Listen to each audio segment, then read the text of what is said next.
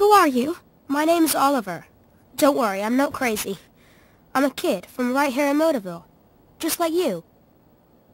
I know. I've seen you. You have?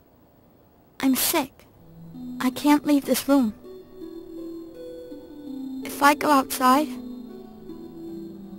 it hurts.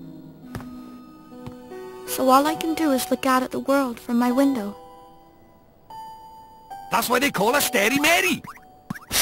Don't worry, man. No one can hear me by here. I can talk as loud as I want. Yes, that's why they call me Starey Mary. Huh? Crikey, can she hear me? That's what they call me around here. But you knew that already, huh?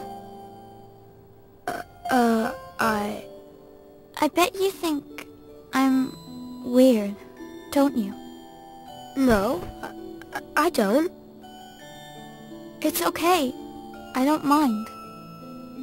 You should go before my father comes home. Oi, come here a sec. This is proper weird. I've looked as hard as I know how, but she doesn't seem sick at all. She's as fit as a fiddle, in fact. You mean you can tell? I'm Lord High Lord of the Fairies, and of course I can tell. So what is wrong with her? Well, whatever sickness she had might be gone, but something's still got a hold over the poor dab. What is it? Oh, nothing. I'm gonna come see you again. Okay, Myrtle? Huh? Well, if you can't leave your room, I'll come to you instead. That way we can be friends. How does that sound? Oliver, you can't.